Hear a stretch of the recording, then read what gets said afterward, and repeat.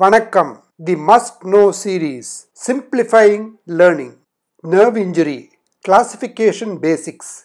We have heard of neuropraxia, neurotmesis and axonotmesis.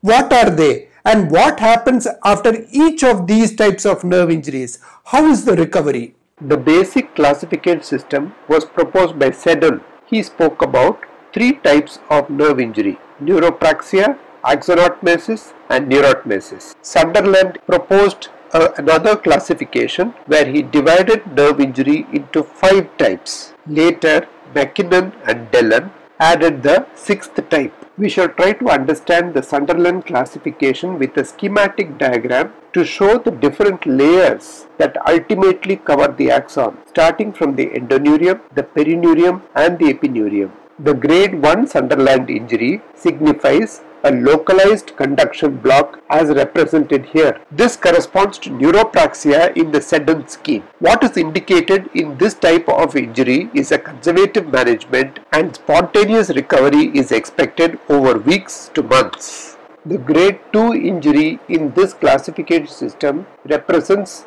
damage to some axons. So the damage is to the axon only, and since the axon is damaged, there is a distal Wallerian degeneration that occurs. This grade corresponds to the axonotmesis of the Seddon classification. The treatment is conservative, but the regeneration of axons can be followed clinically by an advancing Tinel sign. Complete recovery can be expected over months. Grade 3 Sunderland classification of nerve injury refers to injury to the axon and the endoneurial sheath. The perineurium and connective tissue layers outside of this remain intact, and most of these injuries usually recover spontaneously, but it is unpredictable and only partial recovery may occur. So the characteristic of the grade 4 Sunderland classification is the damage to the perineurium along with the endoneurium and the axon. The perineurium is important since it represents the extension of the blood-brain barrier. The epineurium remains, however,